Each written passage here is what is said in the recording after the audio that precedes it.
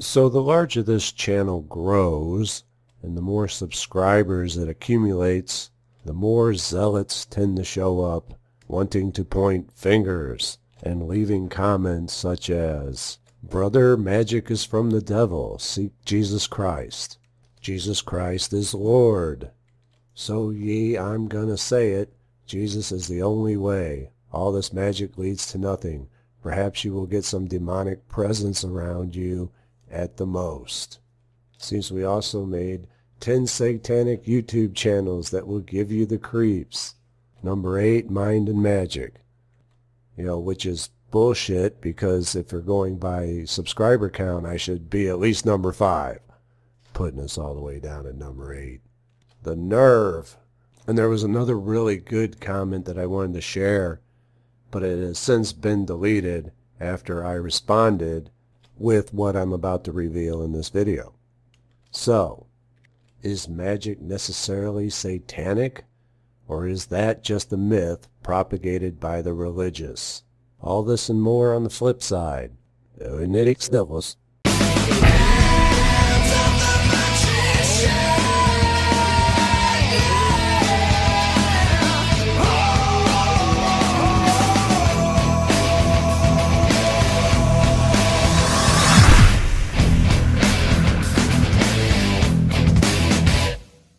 There's no shortage of Bible verses that seemingly condemn occult magic, witchcraft, and sorcery, which are often referred to as the zealots come forth to pass judgment and condemnation on those practicing the arts. I find it rather amusing that they forget Matthew 7:3.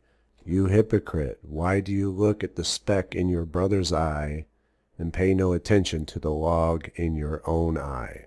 The religious zealots are very selective when it comes to following the Bible and Scripture themselves. They only really have interest in sitting on their high horse, pointing fingers and judging others. And so they'll ignore all the passages that say they shouldn't do that. And we've talked about that before. But do they have a point? With so many verses seemingly condemning magic and sorcery, isn't it an open and shut case? Well, it would be, but there's a huge problem, and it's one that you'll never hear them bring up. It's the reason that one viewer deleted his comment after I responded to it. See, the Bible seemingly condemns these things. The original Greek word used in the scriptures before it was translated to English was pharmakia. And pharmakia means drugs. It's the word that pharmaceuticals and pharmacy are derived from. And so when the original text was translated into its many English variations, the original word pharmakia was translated into sorcery and witchcraft. So for any of you religious zealots out there on prescription medications, you are practicing the sorcery that the Bible condemns. Perhaps you're diabetic and need to take insulin. Oh, pharmakia. Or perhaps I just gave you a headache and you want to take some aspirin. Oh, that's witchcraft. Better pray for forgiveness, you wretched sinner, you. But, you can just Google pharmakia and find this out. A quick search brings us to this page. The Greek word pharmakia literally means drugs and appears 5 times in the New Testament. So they were even selective about changing the word, because the original word does appear in the text. Pharmakia is translated into our English Bible as either witchcraft or sorceries. We also get our English word pharmacy from the Greek word pharmakia. In each of the above 5 passages, pharmakia or drugs is listed as a work of the flesh of man as opposed to the Spirit of God working in us. On down a little further. The King James Bible translators translated pharmakia as witchcraft because almost no one but witches and sorcerers used drugs 400 years ago. Drugs were most commonly used in pagan worship to hallucinate and to try to get in touch with evil spirits.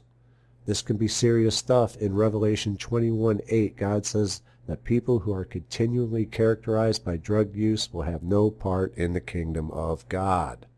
So this religious site tries to explain this poor translation because there's a big difference between magic and drug use. They are certainly not the same thing. But they try to explain it as, oh, well, we just lumped it all together because only witches and sorcerers use drugs. Now, I think it's more likely that they wanted to keep you from doing magic so that you wouldn't have any communication with the divine and you wouldn't have any further use for them. It's a deception. And so the real sorcerers who the Bible actually condemns can continue to make and peddle their drugs, especially in today's age. Now, many people think that when the New Testament speaks of drug use, that it is only talking about illegal drug use. But I believe it is also speaking of those people who call themselves Christians but are relying on legal prescription drugs. Well, of course they would believe that. They're very selective in their use of the Bible. Oh, that just means illegal drugs. And those illegal drugs could be made legal tomorrow. And the legal ones could be made illegal tomorrow. By man.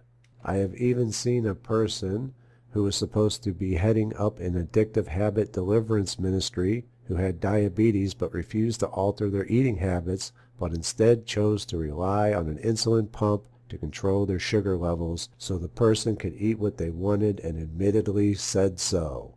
But you get the point. Anytime you alter a word, you alter the original meaning. And this is the big problem with having so many Bible version translations. They claim that it's the Word of God, but yet they have no problem altering the Word of God to suit their own purposes.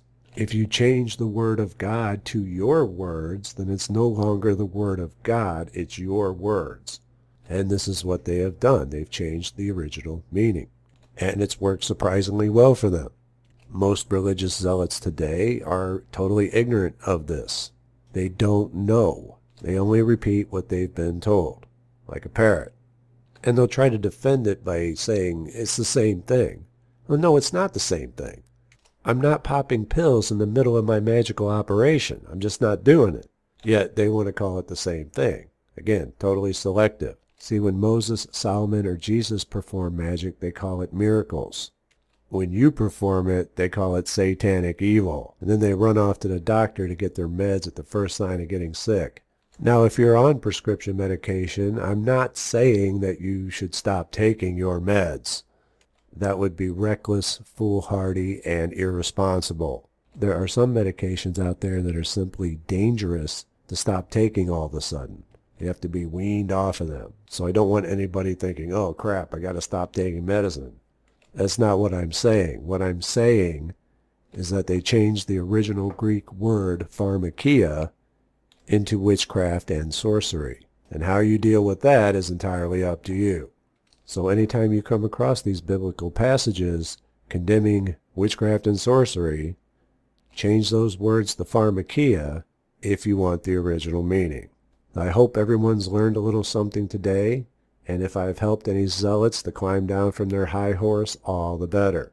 So, that will about do it for today. I will be back soon with an all-new lesson. So until next time, this is Frater Xavier saying see you then.